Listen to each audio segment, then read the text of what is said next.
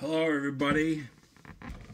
Just wanted to say thanks for the comments and the concerns about my breakfast, but everybody's laughing at me. This ain't no laughing matter. This is a death or life situation, and nobody brought me breakfast, so I'm gonna move on to lunch and put breakfast away.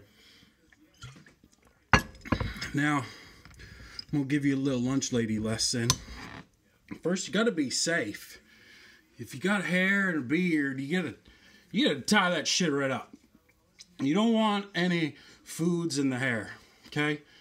If then you gotta wash your hands, okay? Everybody's saying you gotta wash your hands. This ain't no joke. You gotta be careful out there. You gotta cross your I's, dot your T's, and you gotta wash your hands at all times. 70 proof.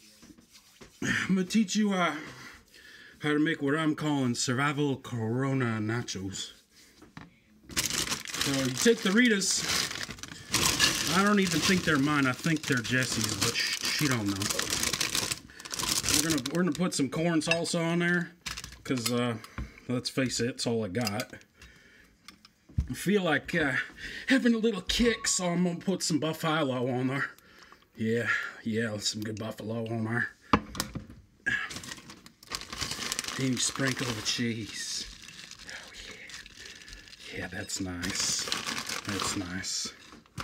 Okay, looks good.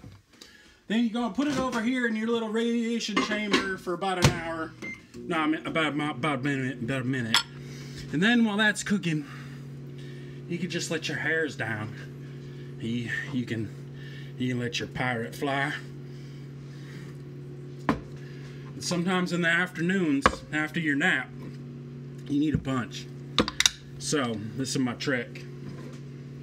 You take the Monster and the Morgans, and you do a little mix and mix until it's full and fizzy. Just like that, okay?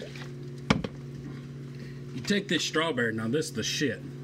Dunkin' Donuts will charge you a whole fucking armful of this, but you can get it at Walgreens for about $3. You put this in there, and that's the kicker.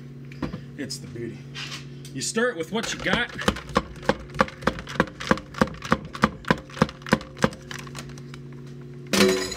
And then you got rum punch and Dorito nachos for your whole day. Enjoy.